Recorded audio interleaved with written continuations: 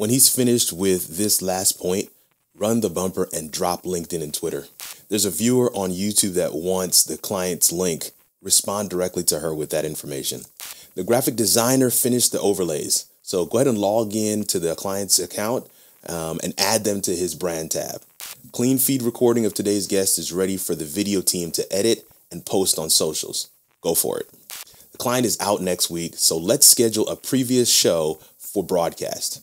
How's he doing that? Did you know StreamYard could do all those things? I mean, all of those features, all of those functions? Listen, I'm Kirk Nugent, your live video coach. And on this channel, I give you the step-by-step guides and practical tutorials for the do-it-yourself video creator that learns visually. And today, we're looking at 5, count them, 5 StreamYard features you should be using. Let's dive in.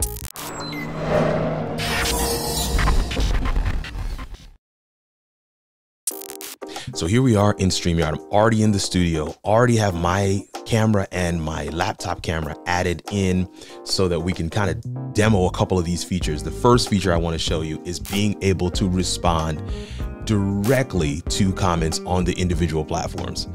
This feature has been here for a while, but I do not see enough people use this. Most people, they come into the studio, as you can see it here, right down here to the bottom. When they're ready to respond, they just go ahead and type a comment. And when they respond like that, they don't even realize that this is saying all. That says all, y'all. So you're actually responding to all the platforms. And you can see here that that response went to YouTube and to how it all works. That is counterproductive if the question that was asked was from somebody on YouTube. So if I want to respond to whoever's on YouTube or whoever's on Facebook, let's say on my page here, you can respond to any page or YouTube platform, but you cannot respond to groups.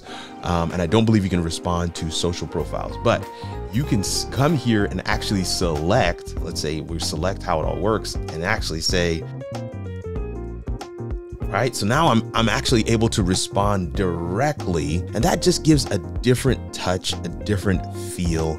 It creates more engagement for your viewers, letting them know, oh, they can actually respond directly back to me. Of course, I can do the same here. If I come back in, go to the arrow again, and just select YouTube this time. And in this case, we can say,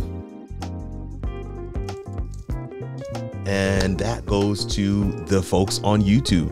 Maybe you want to post a link. Maybe you want your moderators to pin that link. You can do that in the studio and then allow them to do their work on the different platforms where they are. So that is feature number 1. Feature number 2, notice this broadcast, even though we're in test, is actually live. And so we're live right now. And feature number 2 is that you can start and stop destinations in the middle of your stream. So I can actually come here right to the top where it says edit. You notice that all 3 destinations are here and they have green check marks on them. That denotes that we're streaming live to those destinations right now. In fact, you can see that it says and broadcast right over here. If I come here and click on edit, all of my destinations that I've already added to StreamYard are here. The 3 that I'm currently streaming to are all here as well. If I simply go to YouTube, go right here where you can see YouTube is selected. There's a blue circle around that. I'm going to highlight that real quick. All I need to do is click that. Once I click it, it will give me the option saying, hey, a post was created. Do you want to delete it? First of all, right at the top, it says in bold letters, remove this destination from broadcast with a question mark. And that is exactly what I want to do. I can just select this saying delete on YouTube and click to remove that broadcast, and away it goes. It's no longer streaming to that destination. I'm still live, but that destination has been ended, right? That stream on YouTube is no more happening. So that's pretty cool. And again, I still have 2 more destinations here, one being a Facebook page, the other being a Facebook group. Let's say I want to end on that Facebook page. Notice it has that blue circle around it. I simply click it check the box that says whether or not I want to delete on Facebook. It's totally up to you. Maybe you want to leave that video out there for people to catch the replay, but the content that I'm going to use from this point going forward is content I only want in my group. So come here, do that, click remove, and away it goes. Sometimes this could be used for your masterminds, for coaching scenarios, so many different ways that you might have public content that you're using as discovery, using as ways for people to know what you are and what you have to provide. And then of course, create that FOMO, like, okay, we're cutting off now. And this is the rest of this content is just going to be for my group. And folks are going to ask themselves, how do I get in? So you want to be using that feature in your content. Feature number 3 is team member seats. Let's take a look at that right now. So here we are back on the dashboard, and we can see all the different things that we normally see when we get here. If we go to where it says members, now you can go to team settings, but that's going to give you some other functionality and other features.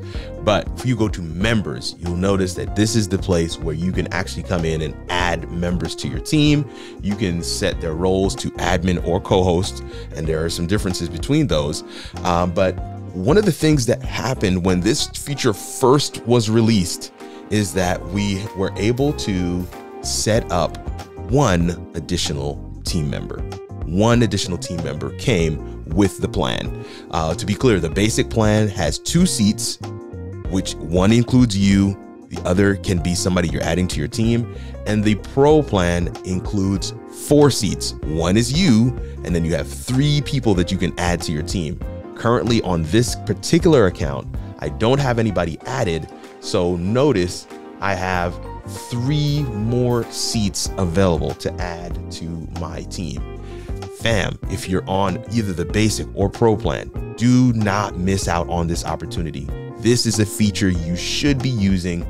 Add team members that will enable them to be able to add assets to your StreamYard brand tab. It will be able to allow them to help you manage comments, welcome people as they come into the backstage in the private chat.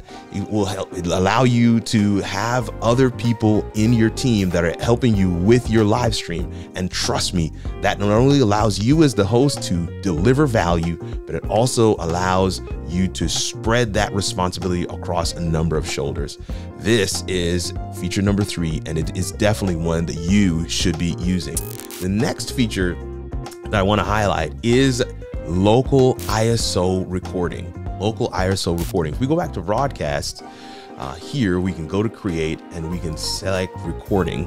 And here you have the ability, the option to have local recording. Record locally each participant, and then you can record audio and video. I can't tell you how many accounts I go into where people still have this turned off. They simply have this unchecked. Whether they're doing a broadcast, whether they're doing a live show, it doesn't matter. They have this turned off. Now, the only limitation that you want to keep in mind here is that it does require recording storage. So you do want to keep an eye on your storage when you are selecting local ISO recording. But what this enables you to have is it opens up the opportunity to have not only full video. So here you've got your original recording. Let's go back out and get to another one. So here we have the full recording on top. I'm going to pause this.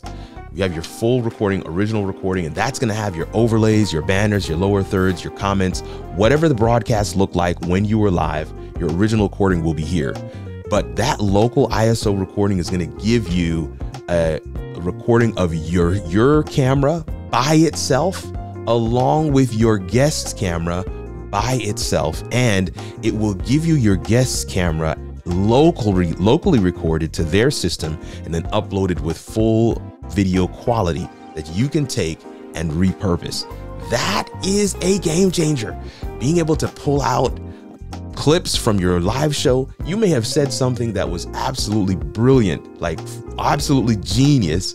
You want to pull that out of your live show without the comments, without maybe something was on screen when it was said, maybe something happened. You can pull out that clip from a clean video if you enable local ISO recordings. Fam, make sure your video storage is right. And if it is, just enable local recording on your live streams and your local recordings that you're doing with StreamYard. To be clear, it's both audio and video, so you can also use this for podcasts as well. That's feature number 4. And our final feature is feature number 5, stream pre-recorded videos. And to be clear, I want to go back to our broadcast tab and click on create. You can click on live stream and it immediately asks you, do you want to stream pre-recorded video? Now, most people think I'm going to need to upload a video. You can select a recording. You can hit this plus sign here to upload. So we can select this recording. You can hit this add file to upload a recording here. And most people, that's where they get stuck. Well, I don't want to upload a video. And to be clear, you have 1 hour for the basic plan, 2 hours for the pro plan, and you can do 5 at a time, regardless of which plan you're on. Think about that for a second. 5. You can schedule 5 videos to stream on whatever destinations you want, and that could be a game changer, especially for my coaches, authors, consultants. You're using StreamYard, you haven't tapped into the power of this feature. Trust me. If you got your mastermind groups, you've got all these different platforms, you could be using this to schedule content for those groups. And here's the real clincher. Yes, you can upload broadcasts, but you can use StreamYard to record, right? Let's go back out one.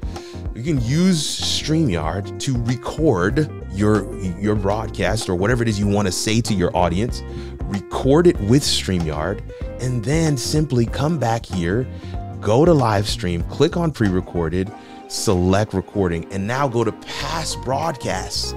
Every broadcast that you have streamed is now available to you to be able to stream to your destinations. Of course, keep in mind, there is a limitation. 1 hour on the basic plan, 2 hours on the pro plan. So as long as you're recording your past broadcast or past recordings are underneath that limit for whatever plan you have, you could come here, select that, determine which platforms you want that to stream to, set your date and time, and away it goes. These are features that I see so many times people do not take advantage of. They don't leverage. In fact, they're looking for other platforms and tools to be able to get the same thing accomplished. And I wanted to make sure you were able to see these for yourself.